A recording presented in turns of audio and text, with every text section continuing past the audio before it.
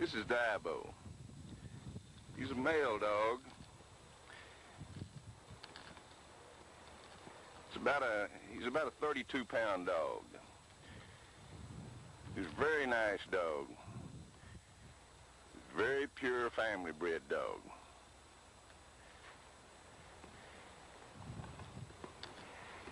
In this litter, it was two dogs, two pair of dogs.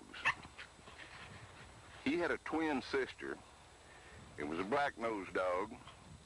It was just an identical twin to him. He was a dog, they were a pair of twins. It was identical.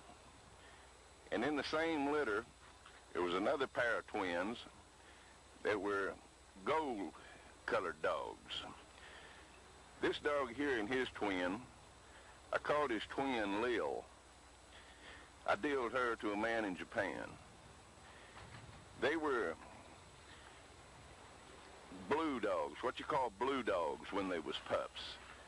Their skin had a very bluish color around their ears and around their mouth, and inside their mouth, in between their legs, around their feet.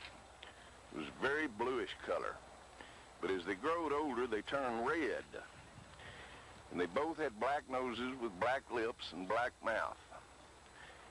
And the roots of their mouth, they're black. They're blue-black, like their nose is a blue-black. They're very, very identical twins.